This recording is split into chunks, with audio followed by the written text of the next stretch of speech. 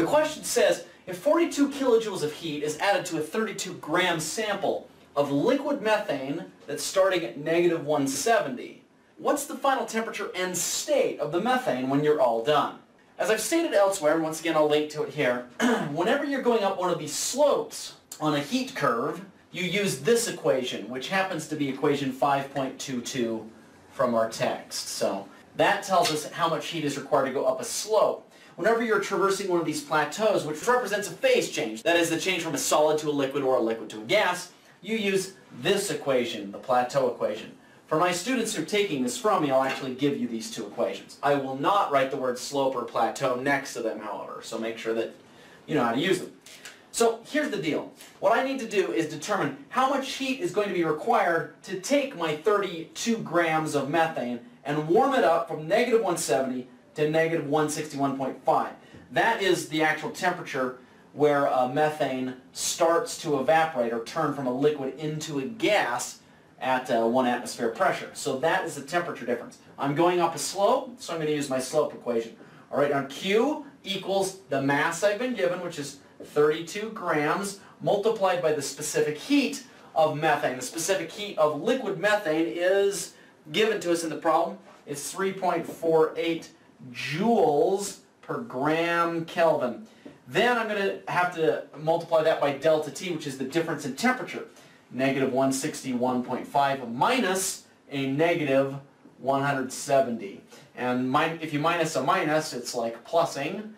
And that's in degrees Celsius, which once again admittedly doesn't cancel out degrees Kelvin. However, keep in mind, the only difference between Celsius and Kelvin is 273.15, which means that if I took this temperature, converted to Kelvin, I would add 273.15. Took this temperature, added it to Kelvin, I would get also add 273.15. The difference between the two would be exactly the same. So I can cancel out my kelvins, I can cancel out my grams, and I end up throwing that into my calculator. The final answer ends up being 947 joules, which, if you're okay with me jumping the gun here, is the same thing as 947 kilojoules. So this distance, A, is going to consume 0.947 kilojoules. That's the cost. Now the next thing I need to determine is how much energy is going to be consumed going across plateau B. So this is the cost of A, the cost of B.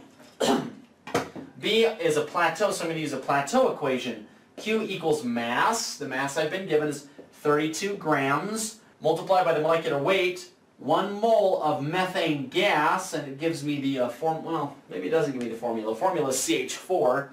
That is 16 grams, multiplied by the enthalpy of phase change. That is going from a liquid to a gas for methane. The delta H, that enthalpy of phase change for that particular phase change, liquid to gas, has been given to me in the problem as 8.2 kilojoules per mole. So now all I have to do is cancel out my units, and I'm left with a certain number of kilojoules. I throw that in my calculator. The answer that I end up getting is 16.4 kilojoules. So that means that going across B costs me 16.4 kilojoules. So I've spent 0.947 kilojoules going up here, and then I've spent 16.4 kilojoules going across here. Now I'm right here at that point. Now what I need to determine is how much energy I have left. It tells me in the original problem that I cranked in 42 kilojoules of heat. So how much do I have left? I've spent 0.947 and 16.4. So if I take 42 and I subtract from it 16.4 and 0.947, how much heat is left in kilojoules? The answer is 24.65 kilojoules. And hopefully you're okay with this. I'm going to make the conversion to 24,650 joules. The reason is because we're now going up a slope. I need to determine what the final temperature is. So, if you're okay with this, I'm going to erase these two. I'm now going to use this slope equation. But delta T is the thing that I'm trying to figure out. So, I'm going to use this equation. I already know what Q is. Q is that. If you algebraically rearrange it, you can figure out that delta T is going to be equal to Q divided by M times specific heat. So Q is once again 24,650 joules, and I'm going to divide that by the mass I've been given, which is 32 grams, multiplied by the specific heat of now gaseous methane, which has been given to me in the problem as 2.22 joules per gram Kelvin. There we go. My grams cancel each other out. My joules cancel each other out. My Kelvin is in the denominator of the denominator, which means it's in the numerator. And when I crank that out in my calculator, I get 347 kelvins. So I'm basically increasing the temperature 347 kelvins. I'm starting at a temperature of negative 161.5. So if I'm starting at negative 161.5 degrees Celsius and I add 347 to it, I should get to a final temperature of 185 degrees Celsius. So that is the answer. That's the final temperature, and it asks you what the final state is, and the final state is a gas.